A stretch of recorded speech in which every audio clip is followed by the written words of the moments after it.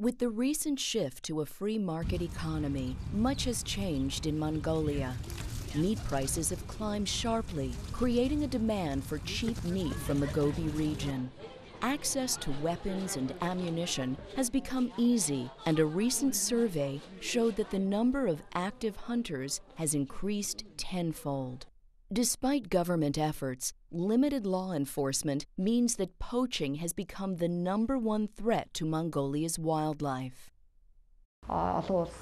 Mongolia has been working to protect rare animals as a responsible international member. We have passed several laws to protect wildlife and their habitat.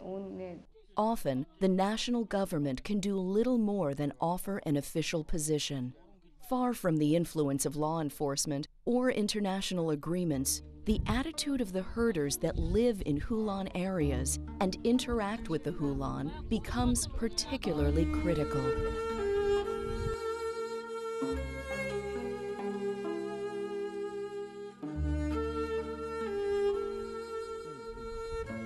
But it hasn't been harvested.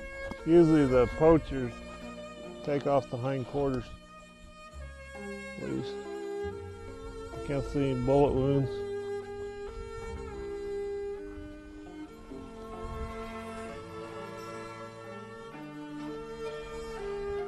It was probably killed last winter.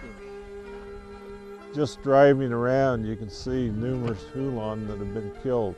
They've either been shot and left laying, or they've been shot for meat, possibly by herders. Equally likely, or even more likely, by market hunters. It is related to the Mongolian economic situation because the price of meat has doubled recently. Young people from rural areas have contacts in Ulaanbaatar and get the meat here within 24 hours. The procedure is to chase them down on motorcycles, shoot them, prepare the meat, and deliver it in refrigerators. 400 kilograms will be ready by the next day in UB. The process is highly organized, and they have a system for getting through checkpoints. In Ulaanbaatar, it is rare to find Khulan meat being sold in the modern meat markets.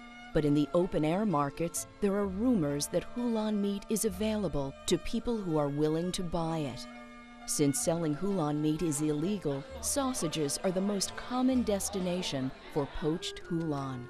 In the city, few people are well informed about the status of the Khulan or the ongoing poaching. In the countryside, the situation is more complex. These surveys were conducted to gain a better understanding of how the herders view and interact with Khulan. Probably most of them I've talked to, particularly the older herders, view the Khulan as something you don't want to kill. It's supposedly supposed to cause bad luck if you kill a Khulan. But there's also considerable comment that they are able to outcompete livestock, for the forage that is available. Well, the attitude of the herders is kind of neutral to slightly positive to the Khulan. They all stated, well, they're proud. They have the Khulan. It's a part of Mongolian nature, and it should be made sure that the animal stays in the nature.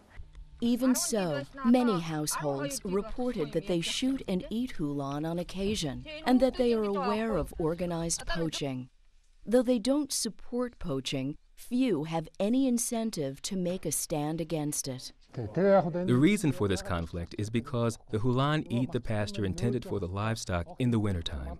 You go, like we also did for collaring, I mean, you go to the herders and ask them where are the Khulans. And there are adequate laws to protect Khulan, but there isn't adequate enforcement. The fate of the Przewalski horse shows how easily a species can disappear, and this may be where the Khulan is headed, if the local people view the animals as a detriment rather than a resource.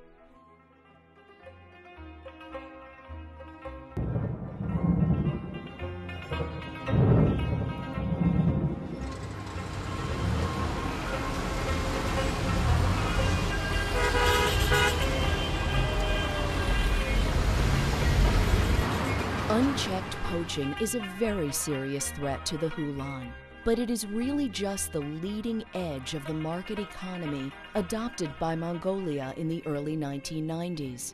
Recently, Mongolia has become very urban, with over half of the 2.7 million Mongolians now living in the capital city of Ulaanbaatar. After a period of economic stagnation, foreign investment is flowing into mining and other industries, and Mongolians are eagerly anticipating large-scale development and an increased standard of living. This growth will mean new roads, railways, wells, and other infrastructure, as well as mining and privatization of land ownership, all of which will have impacts on the land and its inhabitants, the herders, and the wildlife. So what we really have here is a tenuous population of Khulan, which is probably the last sustaining population of Khulan in the world. And we also have a tenuous population of herders. In many ways, their futures depend on each other. Khulan survival is largely dependent on the actions of herders to protect them, and the indefinite future of the herder will be heavily influenced by the government policies and foreign pressure being applied to protect wildlife populations. It's hard to say really what impact that's going to have on the herder, because it depends on what sort of program is actually developed. Some people are saying they would like to see more, but then they would also like to utilize them. So it becomes actually a resource for them. By the end of the study, it was clear to Petra and Dennis that the future of the Khulan is still in question. The wells being drilled in the desert are of little concern if poachers exterminate the Khulan population within the next 10 years. On the other hand, little will be gained if the poaching is stopped, but the Khulan habitat is overrun with livestock or fragmented in ways that deprive Khulan of foraging grounds. Seeing Khulan in the wild is a unique experience that speaks of a time before the modern world.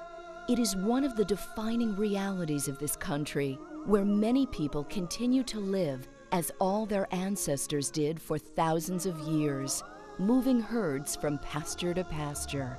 Now, both the wildlife and the herders are endangered.